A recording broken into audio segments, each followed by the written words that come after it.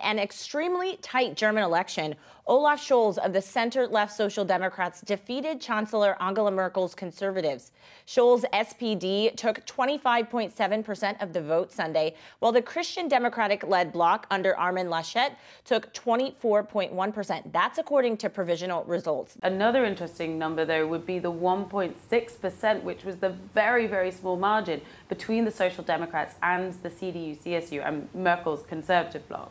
So what we're really seeing now is that they're not going to leave government without a fight, and we're going to be looking at what they can do, what both of these parties can do to bring the other two centrist parties, the Greens and the Liberals, into the fold for a three-way coalition. And it may be that Laschet, the leader of Merkel's conservative bloc, still pushes for the Greens and the Liberals to join a so-called Jamaica coalition and leave this SPD out in the cold. While Germany will still be pushing for their dominance, and obviously as Europe's largest economy, they are dominant, but they will also need to sort of revive a ability to have a big role in the diplomatic sphere outside Merkel's shadow.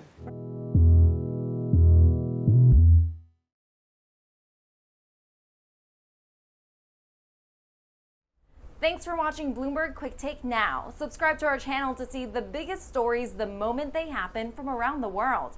And tune in to our 24/7 live stream for global news coverage, interviews, deep dives, shows, and documentaries on the stories you care about most.